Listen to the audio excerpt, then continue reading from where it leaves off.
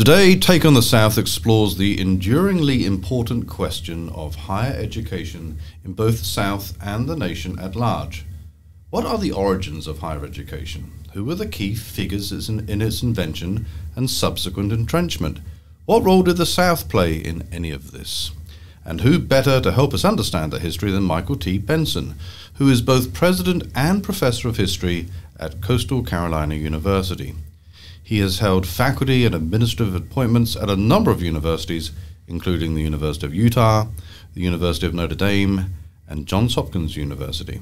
Dr. Benson earned his doctorate in modern history from the University of Oxford, St. Anthony's College, and he has published a number of books on higher education, including College for the Commonwealth, A Case of Higher Education in American Democracy, and importantly, most recently, and also the access point to today's podcast, he has just published Daniel Coit Gilman and the Birth of the Modern American Research University, and that was published by Johns Hopkins University Press in 2022.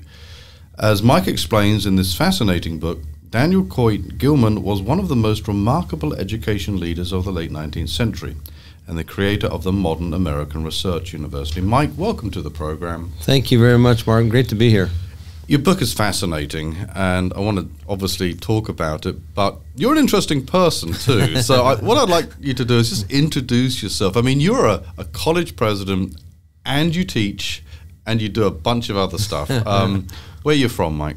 Well, grew up in Texas, spent a lot of time out in Utah, but I think the most formative years were spent overseas. I spent 3 years in England, 2 years in Italy, and about a year and a half in Israel. So those were all during my 20s, and that really shaped my worldview and my perspective in I think, a very meaningful sort of way. Was that a deliberate choice to go? It was. Well, 2 years on a LDS church mission, and you have no choice as to where they send you. So, but I got a really good draw. Yeah, you did, didn't you? Yeah, not bad, not bad. I was in Rome for a long time, and then my doctorate in Middle Eastern history, or Middle Eastern focus of my program, was spent over there. So I'd spend the school year in England and then the summertime over in Israel. So you're in your 20s. You've been traveling around Europe, and then you come back. Is that right? I did. My first job was raising money at the University of Utah, and then I became the assistant to the president. I had gone to BYU, also in Utah, as the youngest of 6 kids. It was kind of the expectation that I'd go there, even though I had offers to do other things. But I enjoyed my time there. Played basketball at Oxford, which was earned a blue, which was great fun. And didn't you play with somebody quite famous? Cory Booker was a teammate of mine. Was he any good? Yeah, he was very good. Cory played tight end at Stanford, and so he's very athletic. But we had a great. Our team was full of Rhodes Scholars, and I was not. I was a Rotary Scholar, and I joke, Mark, if I say it fast, it sounds like I was a Rhodes Scholar. I was a Rotary Scholar. Very good, very good. And then, I mean, and you're still very active, right? I mean, you run marathons. Is that correct? Yeah, that's my marathoning days are behind me. But I went to Orange Theory early this morning here in Columbia, and I like to golf. I have 5 children, and they keep me very active. I'm just listening to you, and I can't imagine how much work it is to be a university president, and you teach. Is that correct? I do. I've taught everywhere I've been, and I think and you and I talked about this beforehand, it keeps you grounded and in touch with students in a way that you just can't get walking about campus. Yeah, until you get in the classroom and you hear directly from them. Administrators are completely, I mean, there's a void if they don't have that experience. Yeah, and in a way, I mean, you're kind of living your research, right? Because your research is focused on, research universities and the expansion of higher education, and you're living it, you're doing it. Because, correct me if I'm wrong, there was always been this association between administering a university and also teaching, right? I mean, that's what makes it a university, isn't it? And that was one thing that really attracted me to Gilman, and I know we'll get to him, but when he left the university after 25 years, and I'll talk about this in my lecture today, the university sent out and requested of all the graduates to send a little note card with their name, the year they graduated from Hopkins, and where they were. And over 1,200 responded. Well, I know. And they gave them this beautiful gilded book that had each one of these placards in there. And he was so moved by it because so many of those students he had taught because he taught every semester as well. And he had a tremendous impact on the curriculum that they developed at Hopkins, which of course was started as a graduate school, but then morphed into some, taking undergraduate students. But the relationship he had with his students was really inspiring to me, and I really tried to emulate that. Yeah, I can see that. I can see exactly how that's working. So tell us about who was Daniel Coit Gilman? So grew up in Norwich, Connecticut, kind of a real Brahmin background. His father was a mercantilist and pretty well off. His parents went to Europe much more frequently than one might expect people in the early part of the 19th century. So after he finished at Yale in 1852, he literally bopped around Europe for 2 years. And when I say bop, that's not a nice way to put it, because he had a very focused idea of what he wanted to do. He was going to go over there and study universities, particularly the British and the German models. He did work for the attaché in Russia, so he did have a job that kind of kept him grounded, but he literally traveled the world and kept these very detailed diaries. And when he returned back to Yale, he had different jobs. They had a Sheffield Scientific School. Back in those days, they really kept the liberal arts apart from what they may call the technical programs, and so they created these technical scientific schools. At Harvard, it was Lawrence. At Yale, it was the Sheffield School. He ran that. He was a librarian. And then in 1872, he was presented the opportunity to become the third president of the University of California. So he'd spent his entire life on the eastern seacoast. And he goes out west, and I think he runs headlong into a very different sort of environment. California was still very much, he'd only been in the state since 1850. And ran into the Grange, people that really wanted an emphasis on agricultural arts and mechanical arts, as they call them. And when the opportunity presented himself he had a really good friend, Andrew Dixon White. He was the president of Cornell.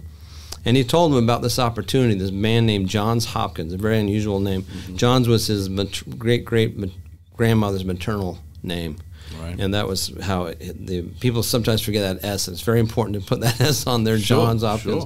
So anyway, this gift of $7 million in 1869 was, heretofore no one had ever seen anything like that. And he was really intrigued by the opportunity, and the rest, as they say, is history. He left California in 1875 and took up this responsibility and created the first research university in America. So the title of your book is Modern Research University. What made it modern, Mike? Well, up to that point, if you had a school like a Harvard or a Yale or a Dartmouth, if they wanted to start a graduate program, they just took kind of the undergraduate model and then just kind of topped it off with a few graduate programs. There wasn't an emphasis on primary research. There wasn't really an emphasis on applying that research to society or producing manuals or publications that would disseminate what was going on among your faculty. So if you looked at when the AAU was established, and he was one of 5 original founding members of the AAU in 1900, they took the PhD requirements from Hopkins and basically codified them as the PhD requirements for all of America. So the use of external examiners, the length of time between an undergraduate degree and a graduate degree, the publication of theses or dissertations. This is one of my favorite stories. John Dewey, the great reformer, does a PhD dissertation in 1886 on Immanuel Kant, and they lost it. So he said, we're not going to do that again. We're going to publish every single dissertation, and we're going to make 100 copies and send them to libraries all over the United States. So it was in effect kind of the precursor to interlibrary loan. Yes. And all these things had never been done before. Oh, and I left out the most important, fellowships. So they offered $500 and in effect bought every smart, capable undergraduate, a recent graduate, and said, come to Hopkins, you don't have to worry about work, you focus primarily on study, and as he said, you become especially good in your directed area. So all these things that we take for granted today, even the duration of a degree, right? It's just, we think of it as naturalized of 4 or 5 years, what have you. The distinction between undergraduate and graduate, dissertations being published, fellowships. These things are so common that we just assume they've always been around. And you're telling me that Gilman is really the inventor of this, right? With others too, obviously, but without him, it wouldn't look like it does today, right? The American University as we know it today is in form and function a direct result of what he and the board, because the board was behind him 110%, what they created in Baltimore in 1876. And, you know, the genesis of the book was I read his inaugural address. You know, I've given 4 different inaugural addresses through my presidencies. Right. And after my second one, I thought, I got to really see what a really good inaugural address is all about. Okay. So I went through a whole host of, you know, more contemporary, older ones. I found his in 1876, Mark, which is the gold standard of inaugural addresses. And if you have a chance, your listeners, look it up, because you will come away incredibly inspired by the vision of this man and the board and all of his contemporaries. And he used a beautiful metaphor. He said, we cast our bark upon the Patapsco, which is a river that runs around Baltimore. And he said, we have no idea what's going to happen, but this is the vision we have for the university. When Hopkins celebrated its 125th anniversary, they came up with this beautiful coffee table book. And the editor, Mame Warren, said, we took 12 things that Gilman outlined as aspirational goals. And lo and behold, a century later, they had achieved each one of them. Remarkable. And I came away after reading that thinking, you know, I don't know if anyone's written a biography of this gentleman, but they better. And I just had the temerity, I guess, and the chutzpah to think I could do it. And when I presented it to the Hopkins Press, they said, yes, please do it. How long did it take you to write this book? Well, research and write, should I say? The research, really, I began in earnest in 2017. Okay. So at the time, I was at Eastern Kentucky, and I just tried to find time after work or in the summertime. And I made my initial visit out to the Eisenhower library, not Dwight D. It's Milton Eisenhower, who is Dwight D. Eisenhower's brother, who was the president of Hopkins, and the library there at Hopkins is named for him. And then I went up to Yale, where he had studied, a lot of his papers were there. So it took me about 2 years, and then I had an idea of what the flow of the book would be. I wrote during that year of COVID about 160,000 words in 10 months. So that was a heavy lift, but you know, every day I'd write the number of words I had done, and I kept it on note cards. And the more it accumulated, I realized I wanted to make sure I had the storyline right. So Hopkins recommended a couple of developmental editors for me, and I had one who was superb, and he would say, you know, this is a really interesting part of the story, but highlight it here and then circle back to it later. Okay. So that changed kind of the chronological flow of the book, but I'm so glad I did that. And then the final editing process took a good year and a half. But so I would say in kind of the aggregate, probably 4 years to do the whole thing. I would say it's quite quick for a book, especially for somebody who is managing a lot of other things too. There's a real testimony to your discipline and tenacity on this. Well, thank you for that. But it took me back to my graduate school days, which I really missed, of being a scholar again. And trying to, in many ways, lead by example. I mean, we expect a lot of our faculty. You know, we're a teaching institution, but I also tell them you're a better teacher if you're current and contemporary in your discipline and publish. You know, I'm not the best journalist. Do what you can, but make sure you're current with your area of focus. Quick aside, I'm just curious about this. Would you say that Gilman was more influenced by the German higher education system or the British one? Or is that a fictitious distinction I'm making? I don't know if it's fictitious as much as it is. He spent kind of equal amounts focused on both. He loved the German emphasis on primary research and becoming expert in an area, not just a generalist. You know, if you're going to be a physicist and then really do some cutting-edge research. He loved the British model of the kind of the seminary, or as they call it, the seminar method or the tutorial system. So the amalgam of the two is what really made Hopkins unique, because, you know, I have these old historic photographs of Henry Baxter Adams doing a seminar on political economy. Right. And then these people turn around and do these literally cutting-edge theses because they have the latitude not to worry about how they're going to make ends meet, but they could focus on research and writing. Yeah. And so if you wanted to be a medical doctor or you wanted to do a really rigorous PhD, though, you went to Germany in the mid to latter part of the 19th century. Yeah. And Hopkins changed all that. It kept a lot of people here. Yeah, yeah, I can imagine that. And then it became a kind of, a beacon for how it should be done here. Mm-hmm. And lots of other universities started to copy Hopkins, right? That first 25 years in existence, Hopkins produced 596 PhDs. Incredible. And Harvard had a 240-year head start on them, and they produced, I think, 300. Wow. So that's not to suggest that it was easy to get a Hopkins PhD. On the contrary, it was very rigorous. Right. But Charles Eliot, the president of Harvard, said it wasn't until Hopkins kind of upped the ante that we really got our graduate program into gear. How big was Hopkins in, 1920? What size was it? 1920, that's a good question. I mean, just roughly. 1930, I'm just curious about growth and trajectory. Yeah, so when they started with 6 original faculty, they had no more than 50, 60 students. Right. And then it just, in leaps and bounds, as they started admitting more undergraduate students, it really started to grow.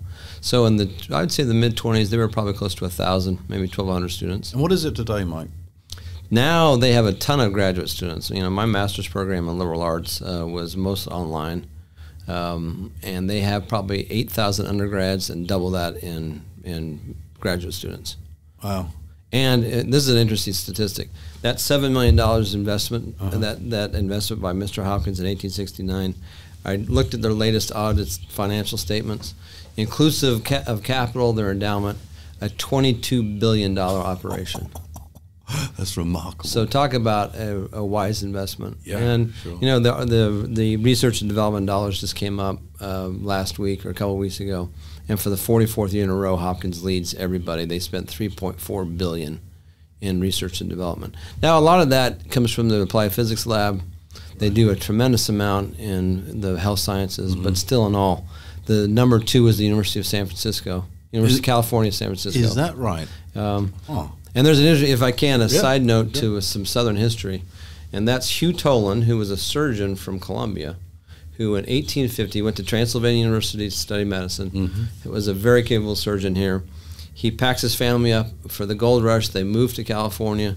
He puts out a shingle as a doctor in San Francisco and decides to start his own medical college, Tolan Medical College. So one of the aspirations that Gilman had when he was president of the University of California was to start professional schools, one of which was a medical school. So he approached Dr. Tolan and said, would you consider gifting your college to the University of California? Because this is bigger than just you. It's bigger than San Francisco. It serves all the citizens of the state. He kind of hemmed and hawed a little bit because he really liked his name on it, but he finally acquiesced and he gave it lock, stock, and barrel the building, and it became the University of California, San Francisco. The only health sciences university in the country. Interesting. And thank you for getting me back on the Southern track because we do have to talk about the South. I'm just curious, was Johns Hopkins Southern? Well, there's an ongoing debate. Some would say that Maryland is a southern state. Right. If you were to ask Marylanders, they say we're a seaboard state. I mean, they really see themselves as kind of betwixt and between. Sure. One of the challenges he faced in populating the faculty was that there were Southern sympathizers after the Civil War, right, who didn't want all these Yankees, right, coming and inculcating the youth with what they saw was kind of anathema to the Southern way. So he really had a challenge in getting the initial faculty, and then making sure it was very egalitarian and very agnostic in that regard.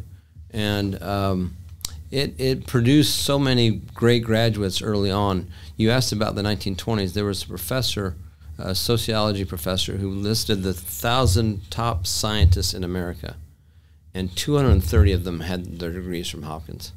So it attracted people from all over, but initially Hopkins really wanted to focus on the citizens of Maryland, kind of the residents of Baltimore. What a footprint, huh? Yeah, I know. I was curious about the Southern angle because you're entirely right. It's set up in the echoes of Reconstruction.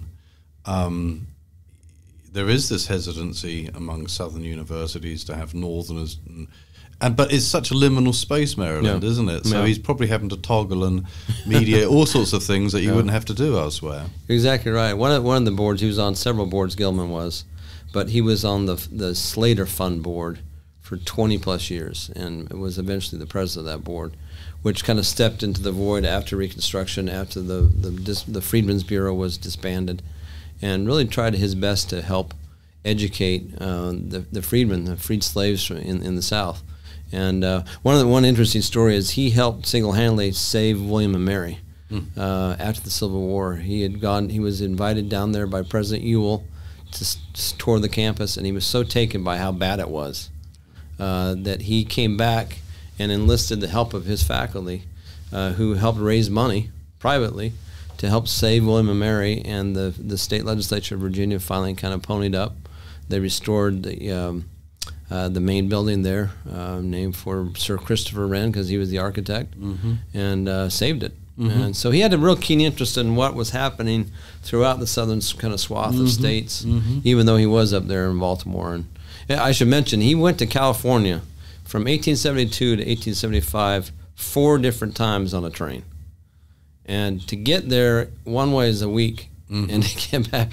And he did that constantly because he just was a big believer of being out and about and trying to influence as many people as he possibly could. Do you happen to know when Johns Hopkins was integrated? Yeah, so they had the first African-American student. His name was Kelly Miller. He was there in the 1870s. Brilliant man. They call him the Bard of the Potomac. Even though he was a scientist, he was a very good writer. Came there on a fellowship. The funding ran out.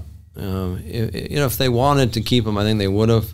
But there was a bifurcation on the board too, of a position of should they admit women and should they admit minority students. And they did not admit their first undergraduate African American student until the 1940s. Okay. And what about women? Women, their first class was admitted in 1969. Okay. So it was a long time. Yeah. Ironically, 3 women were daughters of trustees at Hopkins in the 1870s, and even they couldn't get into Hopkins. Ah, my goodness. So that I touch on in the book, but it was clear there was very different opinions on the board. Excuse me, and I make the point that Hopkins in so many ways let out and was cutting edge, and in these instances they missed it. They really could have been. In so many ways, even more innovative in terms of who they admitted and the lives they impacted. When did Gilman pass away? He passed away in 1908. Okay. And he had just come back from Europe. I mentioned how much he loved to travel, but he and his wife and his brother had come back from a trip to Europe, and he was up in Norwich, Connecticut, and they went to dinner. He was getting ready for a family drive around town, his hometown, and he literally just fell over dead. Do the math. I can't do the math, but how old was he? Let's see, he was 70, I want to say 72, 73. Okay, so a life well lived. Yeah. And so at this point, 1908, he set up this amazing university, and it just takes off from the foundations that he laid. Right? Much been written on him besides what you've done? No, when I decided to go down this path, Mark, I did a little research to find out what was out there. He wrote several books. He wrote a biography of a geography professor that he had at Yale. He wrote kind of his version of memoirs, which were just kind of these little snippets. They were speeches that they compiled.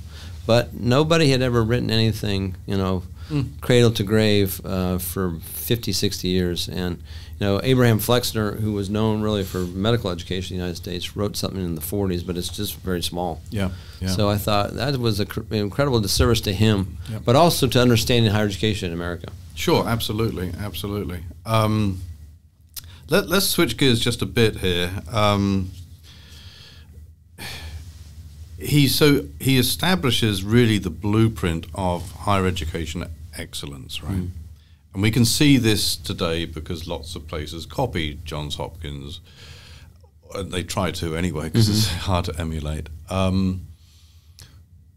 do you think he would say if he were alive today about the state of higher education in this country?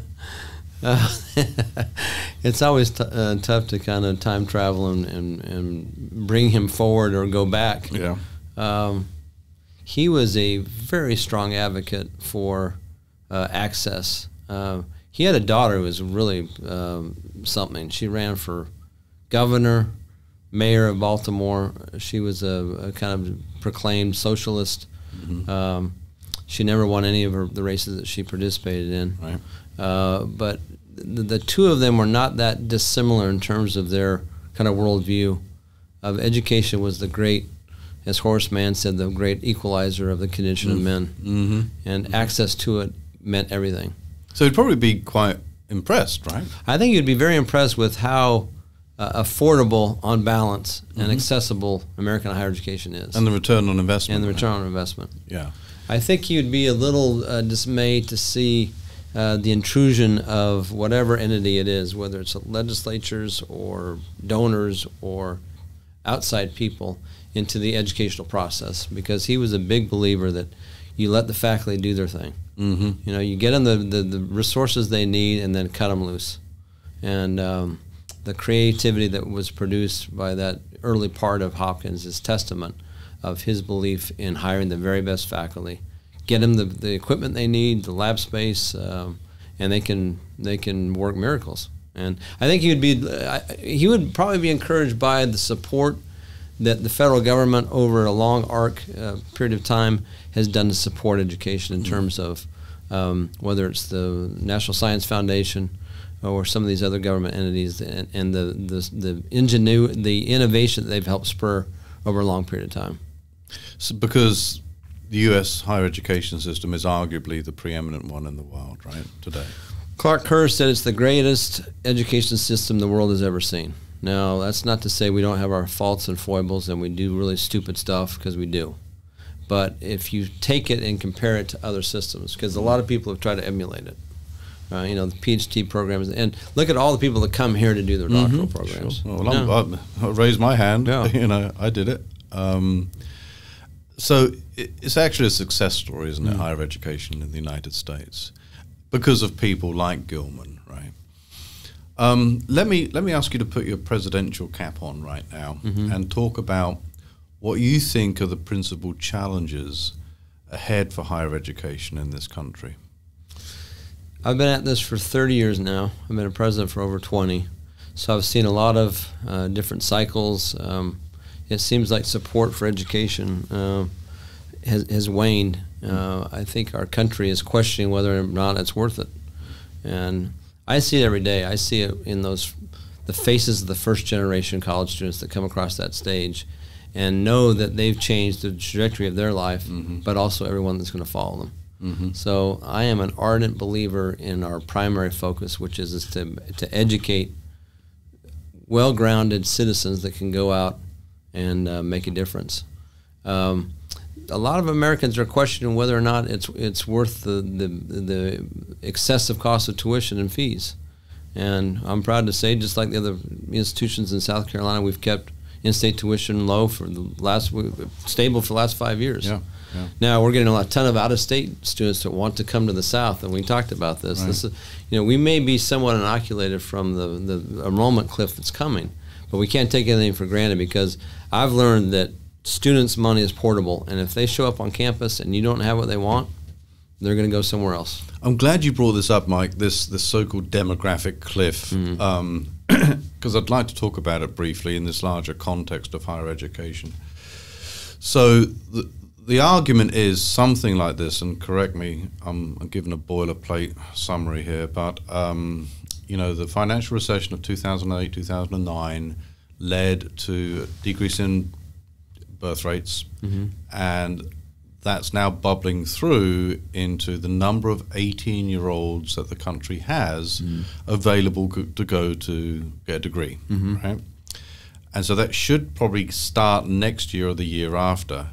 And the impact is quite significant potentially, because it's not just 1 year, is it? It's at least 2, maybe 4, or maybe 8, depending on what the demographics are. And we know something about those demographics, don't we? We know which states are hit hardest and what have you. And for listeners who aren't familiar with it, it's a significant thing, because universities are kind of tuition driven. Lots of people think that, the state provides most of the money, and it doesn't. I don't know what your budget is at Coastal, but I'm guessing that probably 10, 11% comes from the state, something like that? A little bit more, but as they say, at some state institutions, we're state located and not state supported. Right. Okay, so it's not. So most of your money comes from tuition, right? So it's critical that you get students in. All right. South Carolina is one of those net gain states. We're plus because we're a migration state. People come here, and they come here because they like it for various reasons. But the wrinkle for me, and tell me if I'm wrong on this, is that we push around 48, 49% of students who are from out of state. And we draw from New Jersey, New York, Ohio, and Illinois, right? And all of those states have a significant drop in the number of 18-year-olds that they will have in those states. So it is possible that we will have fewer students because they have fewer students to export to South Carolina, which could hit our bottom line. Is that accurate? That's about as good a summary as I could have provided. You're spot on. Now, what I think is our advantage, a couple of things. Number one, students want to come to the South to go to college. So if you were to look at the swath of states from, maybe Texas, but all the way through the Carolinas, Georgia, Carolina, Alabama. I think Alabama may be close to 65% out-of-state students now. Oh, so they don't have a cap. We have a cap here, right? Yeah, and North Carolina has a cap. This is top of mind for me because I was asked this last week during our testimony before our subcommittee, our Appropriations Higher Education Subcommittee. And I said 60% of our students are out-of-state, 40% in-state. And we are representative of the population in Horry County. We call them trailing parents because chances are they've come from New Jersey, they've come from Connecticut, they've come from Pennsylvania, and they've come to vacation. And their kid, their son or daughter says, "Man, I love it here. I want to go to school here." That's right. Then we call them trailing parents. Here come the parents retiring to Murrell's Inlet or wherever. So if one other little footnote, Mark, to what you said, if you look at the the number of high school graduates in states over the next 10 years, there are, I think, only 10 or 11 states that have an increase. We're one South of them. Carolina is one of them. So we will go head-to-head for those in-state students, and I get it. Particularly kids in Horry County. My children go to Myrtle Beach High School, and they're surrounded by kids that want to go to Clemson, that want to go to USC, that maybe want to go to College of Charleston or Furman. We have to compete with that, but we're getting that influx from the north of students, and I don't really see that dissipating. If anything, it may impact the enrollments at a Rutgers or a Penn State or someplace else, because, like it or not, people want to come to a warmer climate for their collegiate experience. Now, we can't take that for granted, and we have to make sure we're on top of our game. We have affordable tuition. We have residence halls. We have Wi-Fi that works. We're safe. All of those sorts of things. So I would think in the presence of good options, I say the ultimate barometer of how you're doing is that a student chooses you. It's interesting you say all this because when I teach my Old South class, I'll begin and say, well, how many people are not from round here? And I put my hand up naturally. But a lot of them, and they're usually from New Jersey or where have you. And I say, okay, I get the push factor because New Jersey's got, 9 million people. They can't teach them all. Rutgers is big, but it's not that big. And you got Princeton, 2,000 people. They're going to go elsewhere. So I get the push. Then I get the general pull of the South, right? But for me, it's the specifics that are interesting. Why South Carolina? They could go to Georgia. And, a lot of southern states are going to be poaching our students, right? Because some of them are suffering that decline too. They don't have as a robust 18-year-old population as we do. And I happen to think you're entirely right. They come and vacation here, especially at Myrtle Beach, right? They like it. It's navigable. It's relatively inexpensive. The weather's good. And I want to be here. That makes perfect sense to me. I think we probably need to be very careful about trying to keep the people we have here and not being poached by, University of Georgia or Florida or what have you.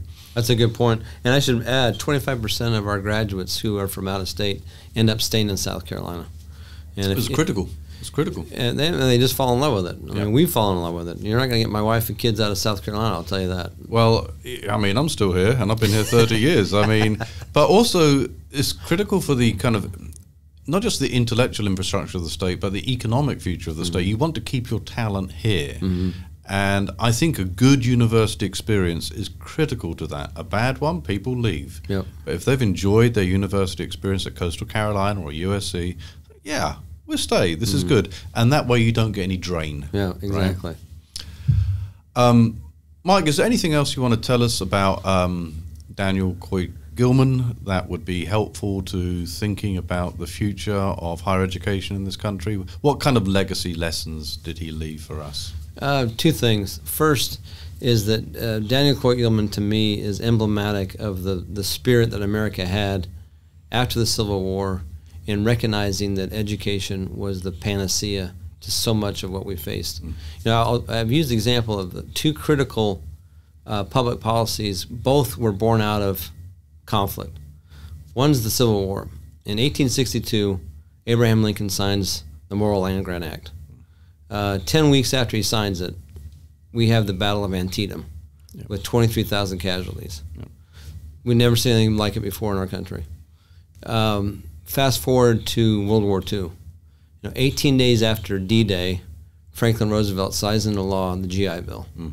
So two different presidents from two different parties, but they recognized that the one thing that we could provide, and one was, you know, establishing institutions and creating the land grant system that we have.